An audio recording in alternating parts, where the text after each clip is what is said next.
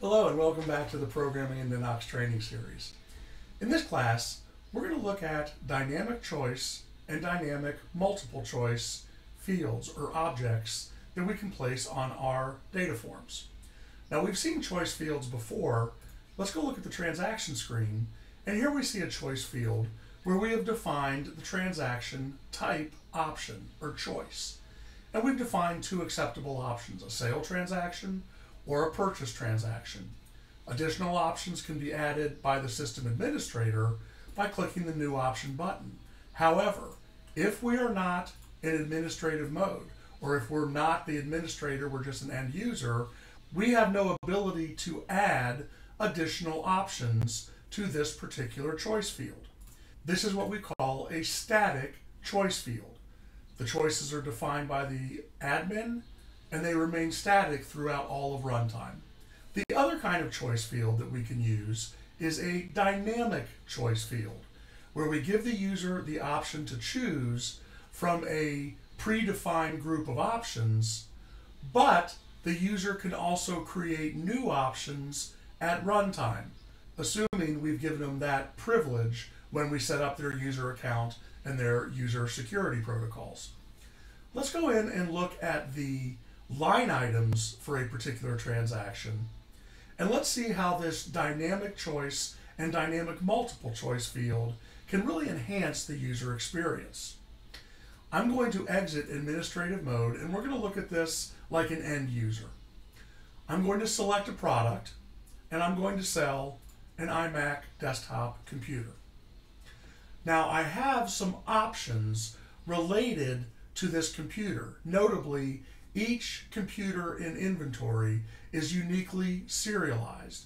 So I can select which of the three stock items I have I'm actually selling to this buyer via this transaction.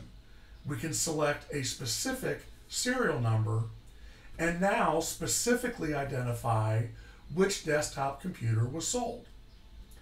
However, I have the option to go in at runtime and I can create more serial numbers.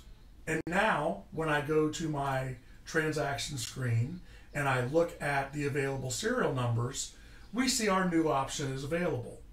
I never went into administrative mode. I never went behind the scenes to access the code or the definition of this choice field. I simply went to another data table that serves as the source of the choices and created new records in that data table. If I were to change the item that I was selling, I would see there's an entirely different set of serial number options, because only these serial numbers are relevant to this particular product. A different product has a different group of serial numbers. So this is dynamic not only in the sense that we can control what choices are available at runtime, but it is dynamic also in the sense that it is responsive to other fields in our form. Dynamic choice fields allow us to pick one option amongst the dynamic options that are available. Dynamic multiple choice fields allow us to make many selections among the options. I could go in and create additional options by going to this table, the Select Options table, and creating a new option, a 128 gigabyte memory upgrade. This option, now when I go to my transaction screen, shows up right here in my dynamic multiple choice field. Let's look at how we control what appears in the choice field, how it's formatted, and the order in which our choices are presented. Specifically, I'd really prefer that this item be grouped up here with the rest of the memory upgrades. Everything from the color to the icon to the text to the sequenced order of presentation can be controlled by you, the programmer, when using dynamic choice and dynamic multiple choice objects. The process is the same for both the choice and multiple choice field. Let's go in and look at the dynamic values that are going to be the choices we see when this choice field is selected by the user at runtime. And this is step one, defining a block of code that says, this is the table, this is the place where you can find all of the choices to be presented in this dynamic choice field. Now we know from our previous classes on relationships and direct relationships that there are a number of ways that we can be in one table and point to or reference a different table. This is a direct relationship. And the way we're building this is we already have a relationship from the transaction line item table to the product table. Here we see the product parent table, and here we see the product serial number child table. And the indirect relationship tells us that we can have a link between this transaction line item and this serial number by virtue of a common relationship to the product. The serial number is a child of the product, and the product is the object of an external reference from the line item. So now that I have this product relationship, I can go into my dynamic choice field and simply point to this table. I can say, here are all of the objects in my transaction line item form.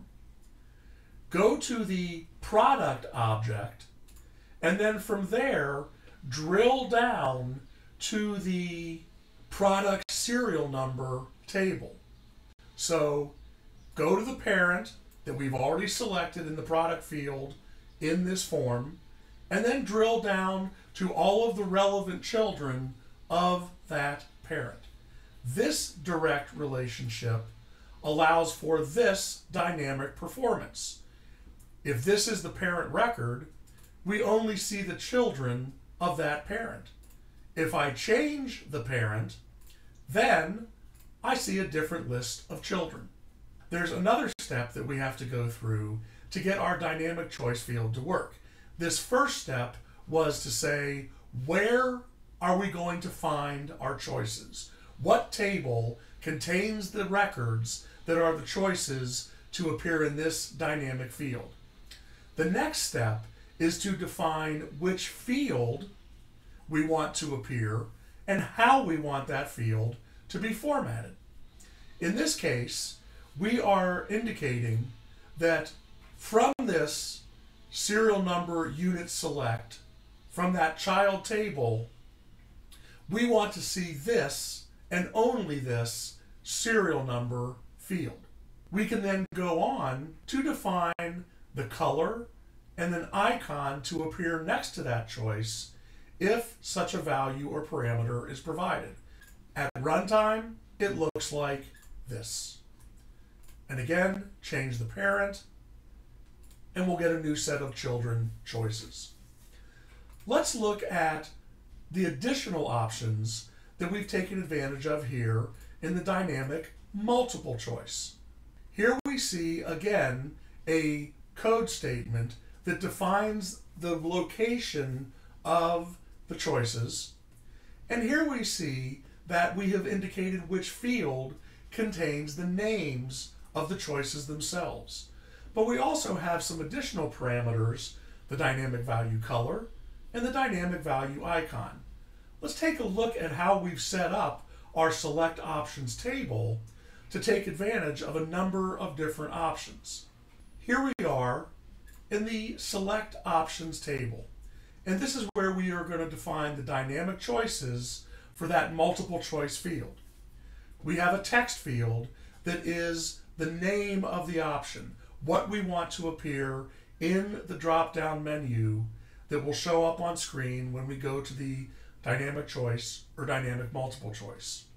We have opted to include a color field, which is the color object that's available in Ninox, and we are providing an icon field, which is the icon object. And both of those can be defined this way in our table definition. Here we see we have color fields and icon fields, and I've simply dragged them in to the available fields or objects panel here in my select options table architectural definition. This design enables us to define a color and an iconic image that will appear when this option appears in our choice or multiple choice field. I've also included this yes or no field, the active field, which I have formatted as a checkbox, indicated to be a required field, and defined yes or true as the default. I'll show you in a minute how this field becomes a very powerful option. Let's go back to our transaction, line item, child record. Here we see the definition of our dynamic multiple choice field. This is that text field that contains the name of our option. This is that color or flag field in the select options table that will colorize this text. And this is the icon field in the select options table that will appear next to the option name in the drop-down box. So having defined what appears, the color in which it appears, and the icon that appears next to it, we can get a drop-down box that looks like this, with the selected icon on the left and the colors defined appropriately. And these are, of course, dynamic. If I were to go to select options, I could change the flag in the icon, and this would result in a dynamic multiple choice drop-down that looks like that. Without going into administrative mode, without changing the code, without entering any syntax, I as a user was able to go in and change the appearance of this particular choice. The next thing I want to do is take advantage of that active-inactive field. I'm going to go to that 32 megabyte upgrade option and deactivate it. The record still exists, so any previous line items on previous invoice transactions that included the 32 gig memory upgrade will still be correct. But going forward, now that I have deactivated the item, I'm going to edit the choice field here in my select statement to include this clause. Select all of the records in the select options table, but only those records where active is true. We know we just deactivated or made inactive the 32 gigabyte option, and sure enough, that option does not appear.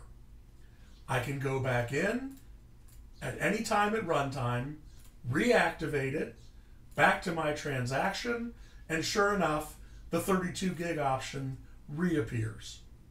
The last thing I want to do is I want to control the order in which these records appear. This is a memory upgrade. It really should be up here with the other three memory upgrade options.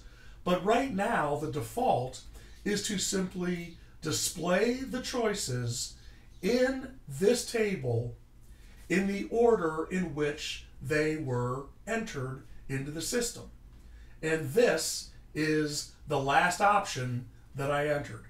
I want to change the order in which my options are presented. To do that, I will go to the Select Options table and add another field, this time a regular choice field called Group. And there will be three choices. Adding that new field to the table listing, I can go in and now group my items. Now we see, again by default, the options are presented in the order in which they were entered. And this, the 128 gigabyte memory upgrade, was the last option created. but now I can use my group field. And now that I've filled in all of my choices according to group, I can use the group as the field to define the order or the presentation sequence of my choices. Going back to the transaction, line item, dynamic multiple choice field, I add one more construct, order by group. Specifically, the numeric value of the group. Now, when I look at my choices, we see that all of our memory upgrades, which were in group 1, are at the top. My video upgrades in group 2 are in the middle, and my storage upgrades from group 3 are at the bottom. So we can control at the code level which records appear by adding the active logical field, and we can control the presentation order using the order by function that's built into the Ninox language. Order by is a keyword function. It's all lowercase, and it's one of the few functions that actually has a space in its name. The space will be forced by Ninox. These dynamic choice fields, both choice and multiple choice, allow us, the Ninox application designer, to give our users more power and capability at runtime by allowing them to create new options or additional choices that will appear in these dynamic choice fields. One last thing to remember. In every other class, when we wanted to add an object to this, our Ninox screen form, we could go to the Add Field shortcut at the bottom of the screen and select from all of our options. The dynamic choice and the dynamic multiple choice objects are not available in this option panel. You must edit the field objects of the table by clicking on the Edit Fields shortcut button at the bottom of the screen, and then drag the choice or the multiple choice dynamic option from here at the bottom of our data field or objects panel. In our next class, we're going to look at how we can use constraints to further control the options that appear in our pop-up and drop-down selection windows. I'll see you there. Visit us at www.nioxis.com. Here you can learn about different Ninox solutions. You can get tech support through our Ninox Help Desk, which is available 7 days a week, or you can schedule private one-on-one concierge sessions for training, or we can help you build your application. And if you haven't done so already, sign up for our free Ninox Learning Lab. We do this every Thursday at 12 o'clock Eastern Standard Time, 5 p.m. in the UK, 6 p.m. Central European Time. These free hour-long sessions enable you to learn more about Ninox, features, functions, and solutions. We have open Q&A where you can get answers to all your Ninox questions, and you can meet other members of the global Ninox community. We look forward to seeing you there.